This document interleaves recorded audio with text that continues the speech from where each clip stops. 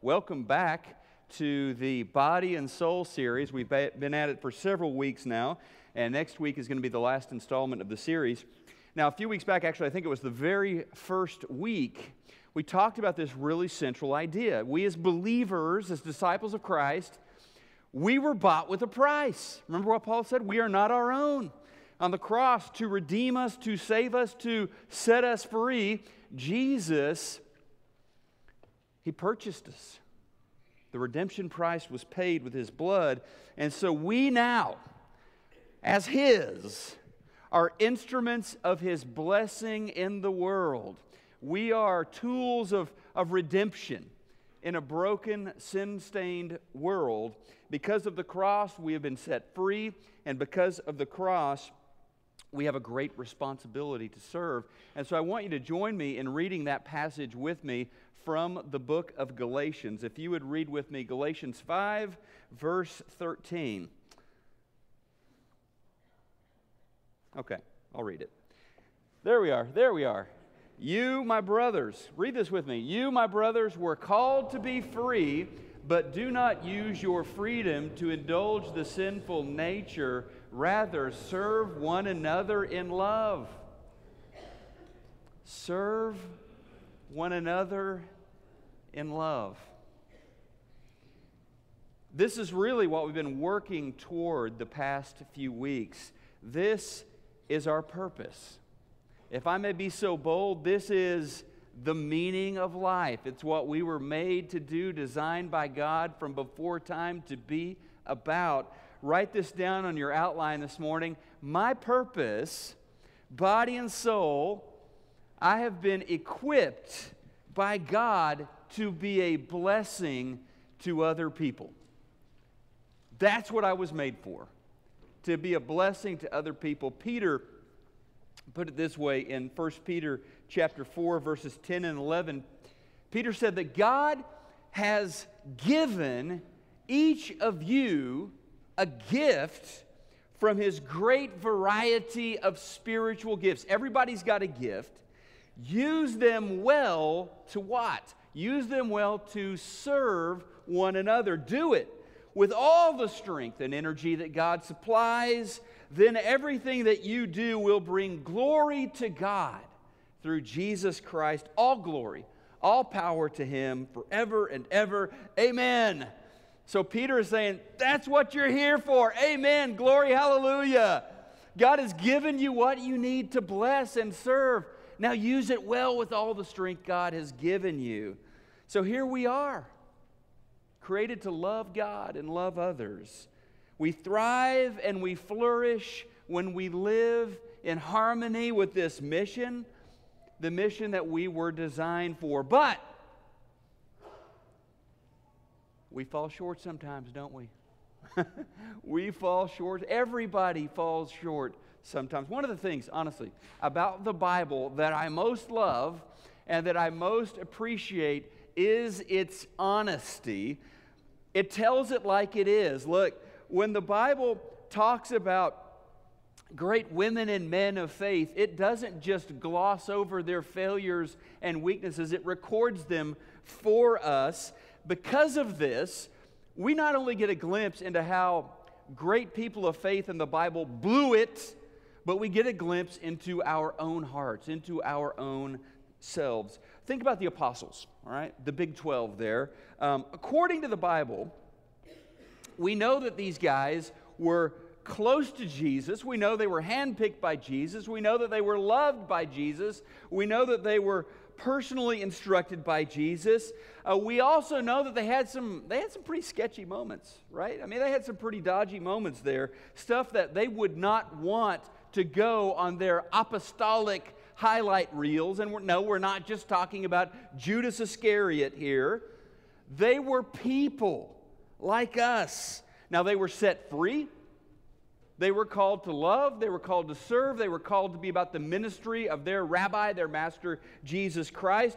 But unfortunately, at times, they, like us, got really caught up in themselves, in their own personal interests and agendas. And you get a clear view of this as you work through the Gospels when you find that a theme of their conversation, like a topic that they just went back to over and over again, was the topic of who's the greatest? Which one of us is top dog? Which one of us is number one in the kingdom? In Matthew chapter 18, verse 1, they come to Jesus with this question, hey, Jesus, who is the greatest? And we know contextually they're talking about themselves. They're saying, hey, Jesus, rank us. Which one of us is the best? Which one of us is number one? I think it's me. I want to hear your answer, Jesus. All right? Mark chapter 9. Jesus really kind of busts them in Mark chapter 9. They are arguing amongst themselves again about who among them is the greatest. And Jesus calls them out on it. Then in the next chapter, James and John kind of sneak up to Jesus when no one else is around, and they ask Jesus, hey, when you come to your kingdom, when you receive your glory, how about making us number one and number two? Wow. So they were called to be free. They were called to love and to serve others, but they got entangled often in these webs of self-interest and ambition.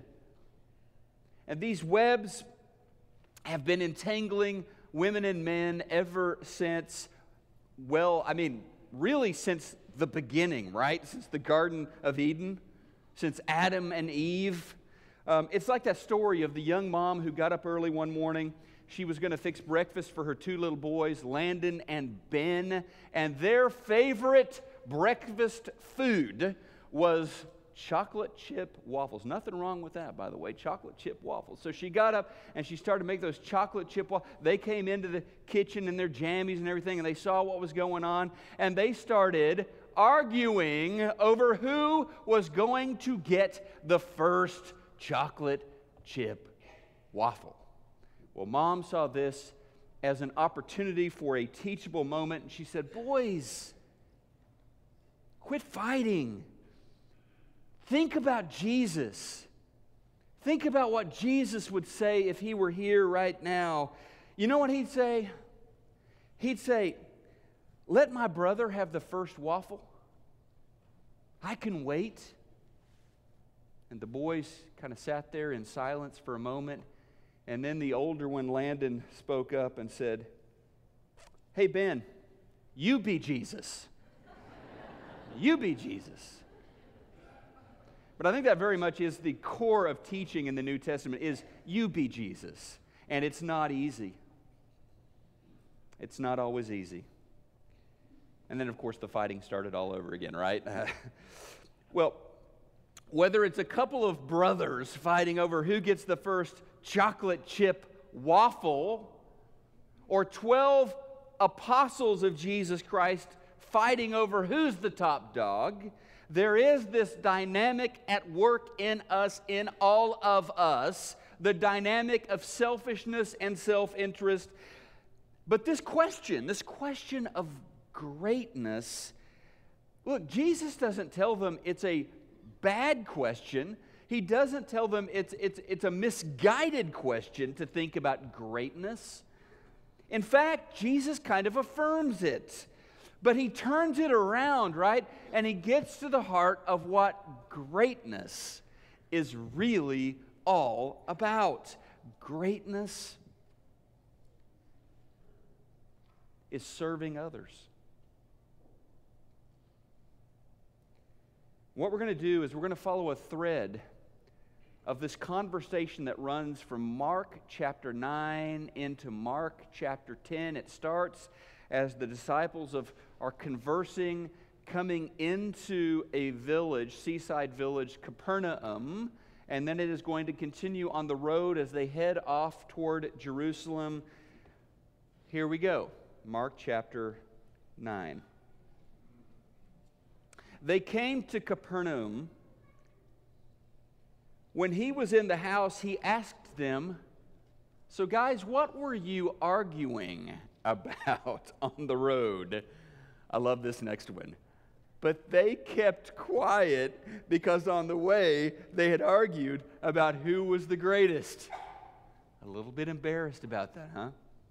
Sitting down, Jesus called the 12 and said, "If anyone wants to be first, he must be the very last and the servant of all."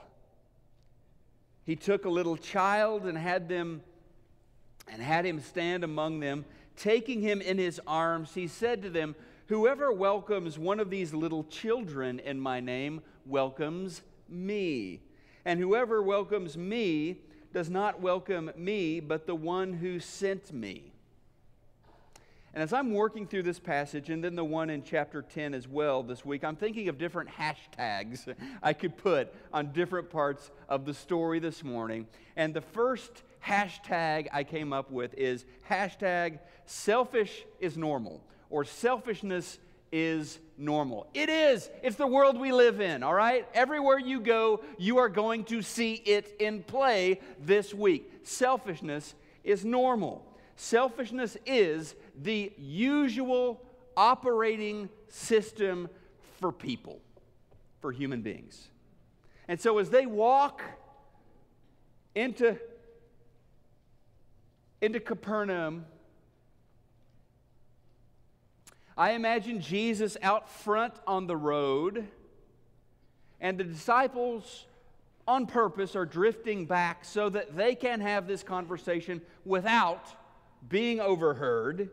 They want that buffer zone there because they know this is a little bit of an embarrassing conversation. Jesus wouldn't be proud of them for arguing about this, because the whole conversation, which one of us is number one? Again, you've got to appreciate the honesty of the Bible, all right? You can't make this stuff up. Here are the key 12 leaders of the New Testament who will take the mission of Jesus out into the world, the 12 disciples. At this moment, it's more like the dirty dozen, I would say, because they're no different from Landon and Ben. They're no different from boys arguing over who gets the first waffle. Which one of us is the most important? They're thinking about themselves. They're thinking about positions, privileges, power. And remember, these are 12 guys who, they know Jesus called my name. Out of everybody, Jesus chose me to be part of his inner circle. Had to make their heads swell a little bit when they thought about that. And after all, they're also walking around with Jesus, their boss, their Lord, and watching him do all manner of miracle day in and day out, feeding the sick, multiplying bread and fishes, walking on water, healing the lame, healing the blind, healing the deaf. They're expelling demons. There's nothing this guy cannot do. Limitless power is exuding from Jesus. Editorial comment here. Throughout the Gospels, it does seem that the apostles are much more intrigued with this limitless power than with his limitless love. So they argue about who is number one. And Jesus has overheard, and they are embarrassed. They just are quiet, don't know what to say. Now look, if these guys who are closest to Jesus, if they struggle with selfishness and power trips, what right do I have to think that I am somehow above that, right? Hashtag selfishness is normal. And then just after that, James and John, they get a private moment with Jesus, very next chapter. Even after this lecture, they get a private moment with Jesus, and check out what happens. Mark 10, verse 37. Arrange it, they're talking to Jesus, arrange it, they said, so that we will be awarded the highest places of honor in your glory. One of us at your right and the other one at your left. They're still not learning. Selfishness is so ingrained in us. These brothers want the highest places. They want the glory. Jesus, this is their prayer, right? They're talking to God here, the Son of God. Lord Jesus, make us your number 1 and 2. Give us the places of highest honor. Now, I suspect if you were to rank the most self-centered prayers of all time, this prayer of James and John would be near the top. Dear Lord, make me number 1. Give me all the honor. Not those other guys, me. And my brother, a little bit for him too. So selfishness is normal, which gets us to the next hashtag here, which is hashtag overthrow normal. I mean, that is Jesus to a T. Hashtag overthrow normal. Service, not selfishness. Service is the default operating system for the kingdom of God. Selfishness is normal, and look around, normal isn't working. Hashtag overthrow normal. In Capernaum, and this is likely at Peter's house, Peter lived there, successful fishing business. So Jesus asked them, so what was it that you guys were really arguing about back there on the road? No one says a word. They get really quiet. Jesus, of course, knows what they were talking about. Verse 35 in Mark 9, Jesus called the 12 and said, if anyone wants to be first, he must be the very last. And speaking to this culture, selfishness is normal culture, Jesus says basically, I know it's normal, right? I know it's normal. In fact, in chapter 10, he's going to talk about that. He's going to say, I know how it works. Leaders want power. They want to be number 1, and then they want to control everybody else. I know that that is normal. I know that that's what you guys see on a day-to-day basis. But, chapter 10, verses 43 to 45, but, Jesus says, among you it will be different. Let me say that again. But among you it will be what? It'll be different, guys. I know that's the way it works. I know that's normal. Among you, keep it weird. Don't be normal. It's going to be different. Whoever wants to be a leader among you must be your servant. And whoever wants to be first among you must be the slave of everyone else. For even the Son of Man, God in the flesh, even the Son of Man came not to be served, but to serve others and give his life as a ransom for many. So we, the disciples of Jesus, are called to break this vicious cycle of normal. Among you, it will be different. Among us, it will be different. Hashtag overthrow normal. We are called to humbly serve. And if the Son of God, if Jesus, who had limitless power and authority, if he washed feet, if he fed the hungry, if he hung out with the lepers and the outcasts, we have to do the same. Now here's the rub. Just a moment of honesty for each of us this morning. We serve. We serve our own. I mean, we help out our friends. I serve them. I serve my kids. I serve my wife from time to time. But that's not how Jesus served, right? Yes, he served his friends, but that's not how he limited his service. And he very intentionally went outside of that circle. to minister to people who were outsiders, who Jews would have considered way too sinful to serve and minister to foreigners, to enemies of the Jewish people like the Romans. He sought those people out to minister to them. And he calls us to be the same, to hashtag, to be inclusive in our service. That's that next point there, be inclusive.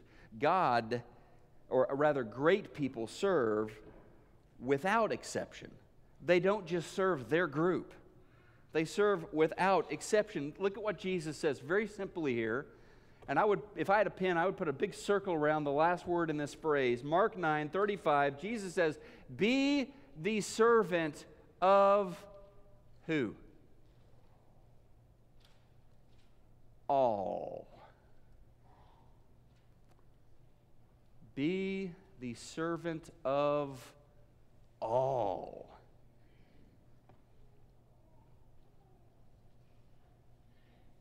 Is there a group or a kind of person that makes you uncomfortable? Sure there is. Who are they? Is it the Democratic group? Is it the Republican group? Is it a discomfort based on someone's sexual orientation? Or maybe their race? Or maybe just not comfortable around this socioeconomic group over here? Or not comfortable around people with this religion or these religious views? So my question, I have to look in the mirror and ask myself, will I serve them? Will I be the servant of all? Or will I practice the normal, which is, let's call it selective service? I'll serve my people, my friends, my group. Finally, this may be the hardest one yet. Hashtag expect nothing. Expect nothing. Great people, this is the deal, this is the distinction. Great people serve without expecting to get something in return. Great people serve without expecting a return on their service. Service, and this is the weird thing about it, service can be either selfless or selfish. I've been reading a bunch of books lately, been fascinated with the Roman Empire, with Cicero and Caesar and different biographies about different great people of the Roman Empire. Service was based, it was the currency of the empire, believe it or not. If you were super wealthy, if you were super powerful, if you were a member of the senatorial class, the way you gained influence and power and exercised that was through service. Most often, you would financially help other people. Give them a loan or just give them a gift. Help their child get a position or a rank. Vote an honor for them in the Senate. Make sure that they got a large portion of the spoils from the latest combat or the war. You would serve the veteran soldiers by allotting land to them. Great job on those victories. Here's your land. But you did it to increase your power base. Guess what? Politics has not changed, right? Has not changed at all. That is service, folks. But there's nothing special at all about that kind of service because you are expecting to get something back. Now, it is not wrong to serve your wife and kids. That is not the sermon this morning, okay? It is not wrong to serve your friends. But back to this Jesus idea of greatness. Great people serve without that expectation of reward, without that expectation that one day they're going to pay me back, without that idea that they're going to be indebted to me now, and that's going to help me out somewhere down the road. The way Jesus makes his point, and you got to love the object lesson here, There's several children kind of around the periphery. I mean, people were just magnetically attracted to Jesus. Even the children were. So he grabs one of them, takes him in his arms, and he says, here, let me make the point for you. Verse 37 in chapter 9, he says, whoever welcomes one of these little children in my name welcomes me. Now, it can be hard sometimes to tell whether I'm serving out of genuine selflessness or self-interest, but in this case it's pretty clear. These kids, these children, they're powerless. They don't have any positions or any prestige. They can't do you a solid. In fact, the kids, if you serve them, if you bless them, I'm just imagining you're one of the apostles and they don't even know your name. And they're going to forget about you tomorrow. You're not going to get anything in return. These children are not power brokers, all right? And Jesus says, if you're helping one of them, you're serving me. Hashtag expect nothing. That is the key to the kind of service that marks true greatness. It is the kind of compassion that Jesus extended to everyone that he met. Luke 6. Remember what he said? He said, if you love those, think about how he unmasks us in this passage. Okay, Luke 6, Jesus says, if you love those who love you, big deal. What credit is that to you? Even sinners love those who love them. And if you do good, nice. If you do good to those who are good to you, big deal. What credit is that to you? Even sinners do that. Love without expecting to get anything back.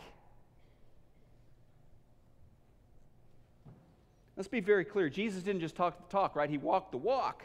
He cared for people who would never call him Lord. He died for people who voted in the Sanhedrin for his execution. He served people who would never consider doing anything to help him or his ministry. He's the guy who said, love your enemies. Serve those who persecute you. And how Jesus did that, how he lived that out, serving and blessing people, regardless of how they felt about him and his ministry. So the big question, I think, how can I overthrow normal? How can I have what it takes to serve all? That's the big question, and the answer is, I can't. On my own, I can't do that. But if you've given yourself to Jesus, body and soul, that's what it means to call him Lord. I'm yours. And if you've given yourself to Jesus, then you are not just working with your own limited resources, are you? Amen? I mean, we have been on the receiving end of the greatest gift of love, the greatest outpouring of grace, the greatest, most sacrificial gift of all time, the receiving end of what Jesus did for us on the cross. He died in my place. He died in your place. And he's covered us in grace. He has lavished his love over us. He has overwhelmed us with his forgiveness. Basically, when I look at what I have in Christ, it's an embarrassment of riches. It's an embarrassment of riches. In Christ, I have received more compassion than I know what to do with. In Jesus, I've got more love, more forgiveness, more mercy, more generosity. I've received more of that through him. through His gift freely offered on the cross. He has filled me up, right, to the overflow. I can't contain it. So will I join Him in serving? Will I choose to be selfless in a selfish, shallow world? Will I, by His love, break free from the mediocre, break free from the normal, the ordinary, and will I follow Him in this path of greatness, being a servant of all? Every one of us needs to answer that, and it's not like you just answer that today, right? We wake up each morning and we have to answer that. Will I serve all today? And maybe for you, it's that simple choice to accept Jesus as your Lord and Savior, to be buried with Him in baptism, and to begin walking in the middle of this meaning and this purpose for which you have always been designed to live. And if you need to make that choice, you can do that this morning. If you just need prayers, get up and pray with somebody, or come pray with me or one of our shepherds this morning. But let's respond as we stand together in prayer and praise.